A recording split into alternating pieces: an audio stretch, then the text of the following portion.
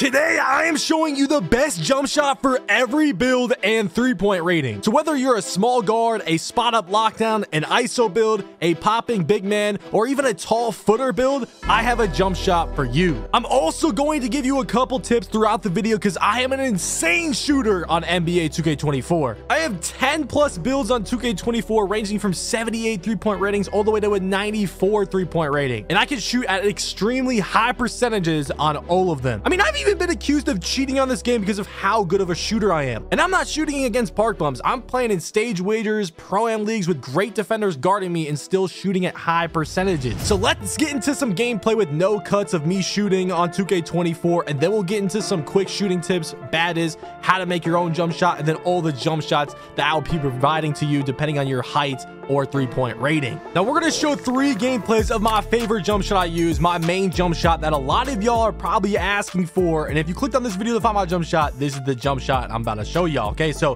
first 2 plays, we get a 3. Next play, we get another 3. And I'm a part of the Rise affiliation that, what I think, starter 1, you get heat check. Heat check basically boosts your shooting rate of getting a green. It just makes it very easy to get a green when you have heat check activated after getting 3 greens in a row. So yeah, that's something to note. Join the Rise affiliation if you want to get to starter 1 and get that heat check. But anyways, look at, I'm just putting up 3 after 3 to the point where this dude gives up because he can't stop me from getting a 3-pointer. I mean, and this is like my first game on attempting to go 7 for 7 for this video to show y'all the jump shot, and we got dudes giving up on guarding me. I mean, we just went 7 for 7, 21 points. Anyways, this next gameplay, this build I'm on, has an 86 three-pointer. The last gameplay I just showed was me with a 92 three-pointer, and I'm using the same jump shot in both clips. Okay, so this is in the 1v1 stage. We were just in the theater, so the difficulty, as y'all know, is a lot harder in stage. And as y'all, if you watch my channel at all, you know I only play stage and pro-am mainly. I don't really play any other game modes most of the time. But anyways, you see we get the Jamal Murray behind the back three-pointer. We're not cutting anything out too. We could easily just show a bunch of clips of me shooting heavilies and making them and not showing any misses and not any full gameplays, right? But no, we're going to be showing full gameplays right here because yes, this jump shot is very consistent if you get the timing down, and I'm also a very good shooter. So the jump shots I am going to show you guys in this video, you can trust me with them because yes, they are good jump shots that you can shoot at high percentages with. But look, I'm just trolling this dude. I'm throwing it off the backboard. I'm getting a layup and dunk every once in a while, unlike last game where I only shot 3-pointers. But when I am shooting a 3 in this gameplay, I'm not missing. Look at this dude's lost. I get the easy dunk meter. Now we're up 14-0, and I've yet to miss a shot. And now I'm in sharp shooting takeover. And you see, I got the fireball because I'm on a little win streak. I'm on a 15-game win streak at this point. Jamal Murray behind the back. That's great. If I'm open, I'm not missing. Simple as that. Now we're in heat check. It's easy little back fade from the right wing. Nah, the back fades are always fire when you green them. But 20-0. in takeover. This dude doesn't know what to do. I force a layup and I missed that right there, but we get a quick little pluck steal, turns into a green 3, and that's another 23-0. Once again, not missing from 3-point range. Okay, moving on to the next gameplay I'm showing. This is the same build. It has a 95 midi and an 86 3-pointer. We take a midi to start this 2's game. Easy green. We get back into the isolation. This dude's kind of leaving me, but I dot my teammate in the corner and he knocks down the mid-range shot. Then going to the next play, we're going to catch the ball on the left wing. We're isoing again, get a little ankle breaker, go to the basket, easy scooper layup. So yeah, once again, unlike the first gameplay, we're not shooting a 3 every single play. I'm just showing y'all a random stage game that I played where we're going crazy with the jump shot. Look at, oh my God, we saucing them up. That's another easy green. And now I'm in heat check. When I'm in heat check, oh my, I could really shoot just about anything with or without takeover if I have heat check. But look at, oh, snatch back 3. Oh, nah, that was beautiful. 12-0. Still haven't missed a shot this game. Now we're in takeover. It's not looking good. I'm literally playing around with these dudes. They're in game chat trying to guard me. Going over to the right, speed boost, green. And that was contested, and we still got it to go. 15-0. By the way, if you want to see any other gameplay of me shooting with jump shots, I have plenty of good gameplays on the channel, whether it's in pro-am or stage. But I'm just showing y'all 3 random games right here. So 17-0. Still haven't missed a shot. I'm in sharp shooting takeover. He's literally giving me the drive. He's like only guarding my 3-pointer at this point, or my shot at this point. So I end up attacking the basket, and he actually bumps me out of bounds so they get a stop. But eventually after they score a couple buckets, they were getting some shots up, getting some good shots up. We gotta stop. I'm in takeover. Look, I have 1 adrenaline bar, low energy. It's gonna be hard to hit a shot with low energy, right? I'll do a fadeaway midi and we get it to go. And that's Kobe Bryant fadeaway. If y'all didn't already know, I'm gonna show the fadeaways that I like to use depending on what build I'm on. Look at, oh, from that deep with the heat check and the sharp take, that's easy. We go 8 for 8, 4 for 4 from 3. Literally 3 gameplays right there of me not missing a shot. But before we get into this jump shot and the rest of the jump shots, let me give y'all a couple different tips so hopefully you can improve your shooting. Now, the first thing they should know is jump shot boost is a big factor. If you have the VC, make sure you're buying jump shot boost. You will shoot much better. Not only that, also buy Gatorade boost. If you're gonna buy one, buy the yellow one. Obviously, if you have more energy by the time you shoot the ball, you're gonna be more likely to make the shot. Not only that, you want to make sure you're getting some badges. You can go to the Sunset Beach in the top left of the map to grind some of these badges and play disco. But yes, shooting badges are going to be important. And also try to get a takeover perk, whether that's accelerator or sponge. Obviously, the faster you get takeover, the easier it's going to be able to shoot. Okay, make sure you're spinning your wheel every day because, hey, who knows? Maybe you get some Gatorade or some jump shot boost or some VC to buy some boost or whatever. Okay, that's definitely helpful. Another thing, you want to go find this art of shooting drill, and every Monday your hot zones reset to where you can get 2 lethal hotspots, and lethal hotspots make it way easier to green in those hot zones. So you want to talk to lethal shooter, do this drill once a week, pick a zone that's already red that you shoot a lot from. So I picked the top of the key and the left wing. Make sure you do this drill like well. Make sure you're greening your shots, or else if you fail the drill, you have to wait a week until you get your lethals. And if you're about to fail it, just dashboard, quit, close your app, whatever, and reload and try the drill again. It's very easy. This drill's on like rookie. So if you're mistiming your shot on this, then you're not even close to timing your shot. Because if you even get close to timing it correctly, it just gives you a green. It's literally on rookie. You're going to see me literally not miss a single shot in this little shoot around. So from the left wing, we go 10 for 10. So we're going to get our lethal zone from right there. And now on the top of the key, I'm going to try to green all 10 of these. And yes, spoiler alert, I'm going to green all 10 of them because it's literally on rookie. But yeah, these 2 lethal zones, they're going to turn into like purple hot zones. And the purple hot zones, oh my god, that you're gonna shoot way better. You know, if you shoot a lot from the top of the key, put it there. If you shoot well in the mid-range, put it there.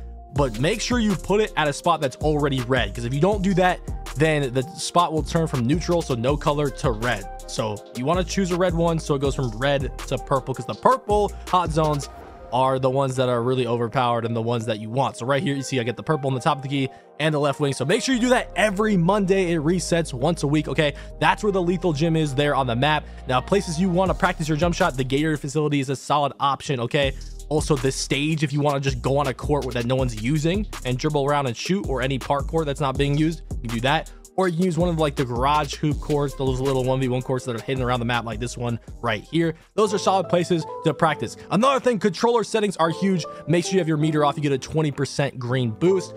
Same with the layup meter, that works as well. And if you want to know anything about this visual cue, I have a whole video on it that explains it in very good depth. I don't want to explain it again in this video because I explained it so well in that video, but I use push. If you guys are wondering what I use push. Unless I'm on a very small guard, I use release, but release and push are the best ones to use. And if you guys want to know what fadeaway I use Pro 2. Now, if you want to do midi fades, I would suggest Kobe Bryant. Kobe Bryant's the best one for midi fades, but fades from like the 3 back fades, Pro 2 is probably the best one to go to. And then that leads me to my jump shot, the jump shot that I use on my ISO builds, and literally 90% of my builds is this jump shot right here. Base T-Mac, release 1 is going to be Oscar, release 2 Sadiq Bey, 60-40. Now, if you want to make your own jump shot, just the base is the most important thing. That's what's really going to affect how good the jump shot is. The releases are just a visual thing. So the releases could literally be Shaq or Kobe or whatever. It's not going to affect whether that jump shot greens more or less. It's just going to visually affect your jump shot. So I always use Oscar and Sadiq if I can, depending on the height of my build, no matter what, because those are the 2 releases that combine together that give me the confidence to shoot, because it's very visually appealing to me, in my opinion, making it easier for me to time the jump shot, because using those 2 releases makes it obvious to know when to release my button to shoot a green. So anyways, let's get into all the jump shots that I suggest besides this one, because this is my main jump shot right here. All right, starting with all players that are 5'7" to 6'4" in that height range. I'm going to give you all a bunch of bases really quick, but if you are to use releases, the releases I would use on any of these jump shots is literally just Oscar 50-50. So Oscar Robertson, you can plug in whatever releases you want, but those are the ones that I would prefer no matter what the base is. So the first base I'm going to talk about is Patty Mills. This is by far the best base in the entire game. You have to have at least an 84 3-pointer or mid-range to get this, and you also have to be a starter 3. So if you're not a starter 3, you can't get this jump shot, unfortunately, but this is the best jump shot in the game. It's very uncontestable. The best players in the game use this that are 5'7" to 6'4". It is a very overpowered jump shot. I would say no matter what jump shot you like in this video, if you can get this jump shot, put it on and try to get used to it because it is very effective. The next base I would suggest is Stephen Curry, Oscar. Stephen Curry, you need a 92 3-pointer or mid-range for, and this jump shot's just always been good year after year. Very easily timeable, very visually appealing, and it just gets a lot of greens. The third base I suggest is Jae'Sean Tate. Now you only need a 74 mid-range or a 3-pointer for this base. And for the fourth jump shot I would suggest for 5'7" to 6'4" is Allen Iverson. Allen Iverson, I've never really heard of this jump shot until this year. I feel like no one's ever used Allen Iverson base, but this year it's actually really good. So yeah, Allen Iverson, Oscar, you need at least an 85 mid-range or a 3-pointer for this jump shot. And then the last base I'm going to suggest for 5'7" to 6'4" is actually going to be John Wall. John Wall is super easy to time this year. You only need an 82 3-pointer or 82 mid-range for John Wall. So yeah, John Wall, Oscar. And yes, I put the releases Oscar for all of them because that's the one that I prefer. You can plug in any releases you want. All that really matters is the bases. So yeah, those are the top 5 bases for 5'7" to 6'4", really in that exact order as well, in my opinion. Now moving on to the next height range, we have 6'5" to 6'9". Now for all of these jump shots I'm about to suggest for the 6'5" to 6'9" range, the releases I would use is 60% Oscar Robertson and 40% Saddiq Bey. That is my personal releases that I suggest and that I use for all of these heights, no matter what the base is. But once again, you can plug in whatever releases that you like or that you think are visually appealing so you can time it easier and get more greens. But anyways, we're going to start with the first base, and that is Tracy McGrady. Tracy McGrady's Oscar Saddiq is my main jump shot, the one I showed earlier. And yes, you need an 87 3-pointer or mid-range for this jump shot. The second one I would suggest for this height range is Taurean Prince base, and all you need is an 81 3-pointer or mid-range for this jump shot. And this is the jump shot I used in the beginning of the year on my 6'8" ISO build with a 94 dunk, and that build only had a 78 3-pointer, and as y'all know, I was sparking. But depending on what releases you use, you can actually get it for cheaper, because I had a build that only had a 78 3, and I actually unlocked Taurean Prince. So you can get it for, I think, like a 78 or 77 3. So yeah, check to see if you can get Taurean Prince on your build, because it is very good. The third base I would suggest is Ben Shepherd. Ben Shepherd is a very good base for popper builds, for lockdown spot ups, or even ISO builds. All of these, basically, if you're just in this height range, Ben Shepherd is really good. Honestly, I might suggest that over Taurean Prince base. Ben Shepherd is super good. I use that on my big man. I've also used that on some of my ISO builds. Then the fourth jump shot I would suggest is Jarrett Culver. You only need a 74 3-pointer or mid-range for this jump shot. And if you like Tracy McGrady base, but you can't get it because you don't have an 87 3 or mid-range, Jarrett Culver is the perfect substitute because it looks just like it, and it's also a very good jump shot and easy to time. Now the fifth one for 6'5" to 6'9" base, Dyson Daniels. A lot of centers were using this earlier in the year, and it's still a very viable and good jump shot. So Dyson Daniels, all you need is a 77 3-pointer or mid-range for that one. And then the second to last jump shot for 6'5" to 6'9" that I would suggest, base JT Thor. All you need is a 76 3-pointer or mid-range. I was actually using this base in the beginning of the year before I found out about Tracy McGrady, Ben Shepherd, and Taurean Prince. But if for whatever reason you don't like those other bases, JT Thor is one to definitely test out. And the last base I'm going to suggest for 6'5" to 6'9", if you don't like any of the other bases, then maybe you can test out this one, Onyeka Okongwu base. All you need is a 77 3-pointer or mid-range, and this one is not too bad either. And those are by far the best jump shots for 6'5" to 6'9". Definitely a longer list compared to the other ones, but that's because there's so many good bases for this height range. Now lastly, for my 6'10 plus centers, I know there's a lot of y'all out there. Now for the releases that I'm going to suggest for all of these bases is going to be 60% Charles Bassey and 40% Marquise Chris. Now if there are some other releases that you want to plug in there that you are more comfortable with, then go ahead and do so. But those are the two that I would suggest. Now for the first base I'm going to suggest for my 6'10 and over my players is going to be Chris Bosh. Now you need an 85 3 or mid-range to get this base. Not only that, you need to be starter 3 or higher. So a lot of y'all probably don't unlock this base, but if you do, make sure to put on Chris Bosh because it is absolute money for my big man out there. Now the second base I suggest, I don't know if I'm pronouncing his name right, but Eric Pascal, I don't know if I'm pronouncing that right, but you need an 83 pointer or mid-range. In my opinion, this one's actually better than Chris Bosh. This is my favorite base for 6'10 and up centers.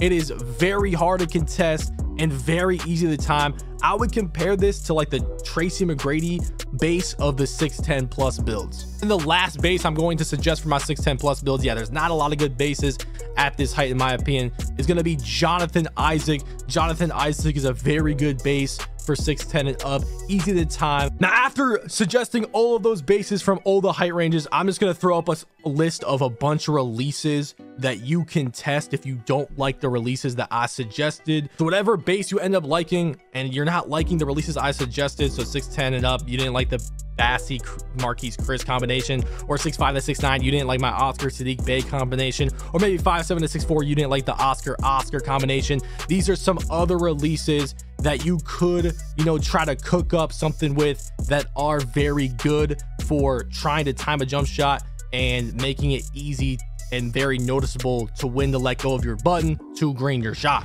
Now, if there's a jump shot that I didn't mention in this video that you found that is a very good jump shot, go ahead and comment it down below. But if this video helped you out at all, make sure to drop a like, hit that subscribe button for your boy. And once again, if you're still having trouble shooting, trust me, it's not the jump shot, because if you're testing these jump shots I showed in the video and you're still not shooting good, it's the stick skill. And don't worry, I got you. This how to shoot video on the screen will help you tremendously with getting better at shooting in 2K24. Go check it out. And if you have any other questions, catch me live on Twitch, DoubleH. Maybe I'm live and I can answer a question in the chat. But anyways, it's been your boy Henry, aka DoubleH, and I'm out of here, y'all. Peace.